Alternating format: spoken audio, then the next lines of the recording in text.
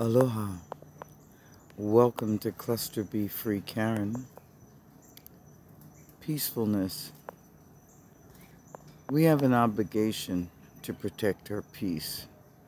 We've been through enough drama. Blessed are the peacemakers, for they shall be called the children of God. Matthew 5th chapter, 9th verse, King James Version. We have all been through enough. Some of us have escaped our abusers.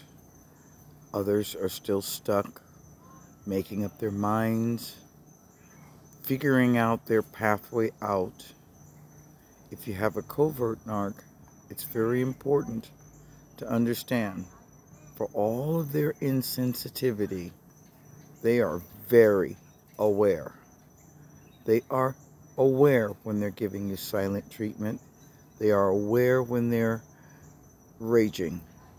They are aware that we are no longer serving them. We are no longer their slaves. We've started to wake up.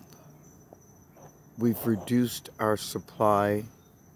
We're not enamored with them like we were in the beginning. So to get yourself into a peaceful place, find one. Make one for yourself. Find your P.O.P.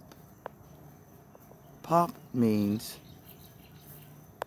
place of peace.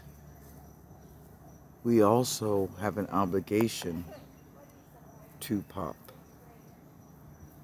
which is protect our peace.